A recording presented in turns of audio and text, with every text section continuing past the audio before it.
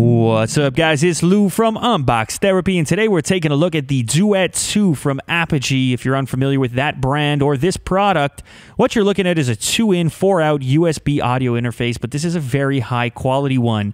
It will take your microphone signal, like the one I'm talking into right now, or an instrument signal and turn it into a high-quality professional digital recording that you can use for music or for voiceovers or for pretty much anything you would use audio on the internet or on your computer for.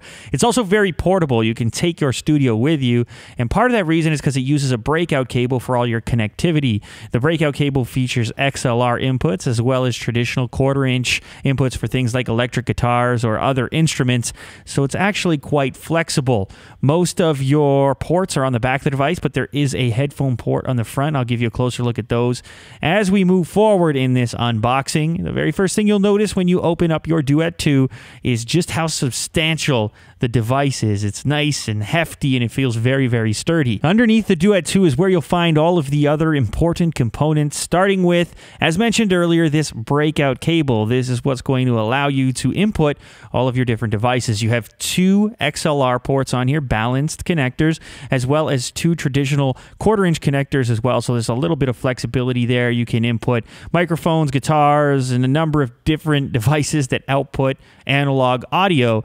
Of course, the intention here is to turn that analog audio into a very high quality recording. I've been a fan of Apogee devices for a long, long time. In fact, right now I'm speaking into the Apogee 1, which, believe it or not, was my very first unboxing video. But trust me, you don't want to go back and listen to that or watch that video right now, because it is nowhere near the quality of my videos right now, at least in my opinion.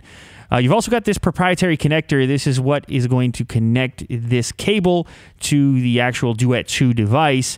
If you're interested in pricing and availability on this interface, make sure to check out the description. I will have a link down there. In terms of the unboxing, you've also got a USB cable. That's important. That's how the interface talks to your laptop or desktop or whatever computer you're going to be using. And the last item inside of the box is your power adapter. This is pretty obvious what this is for, although it does include some international tips. So depending on where you are in the world, you're still going to be operational. I'm going to go ahead and install the North American tip. You've also got this little Velcro strap. I assume this is for cable management. If you're not using some of those other connectors, you could probably use this to keep it from tangling. Here you can see an ad for an accessory. This is the breakout box for this device.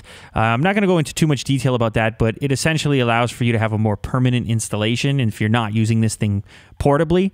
Lastly, you have the user manual, and that's about it besides the main device, which I'll get into right here.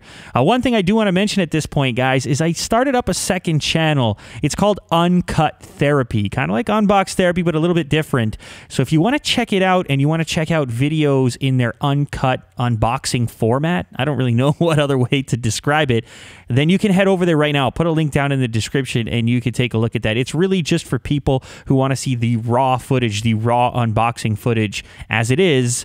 You have that option now, checking out my second channel, Uncut Therapy. So there's a link down below. You can subscribe if you're into that kind of stuff. Otherwise, you just keep watching over here. No big deal.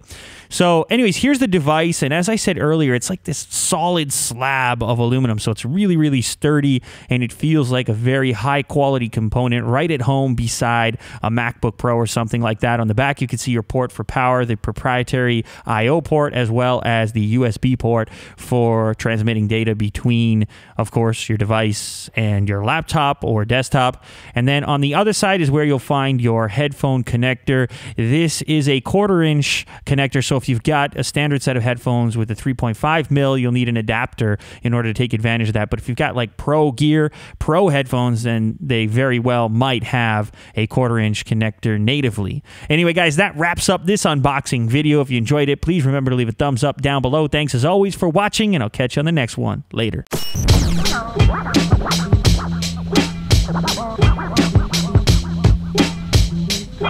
No.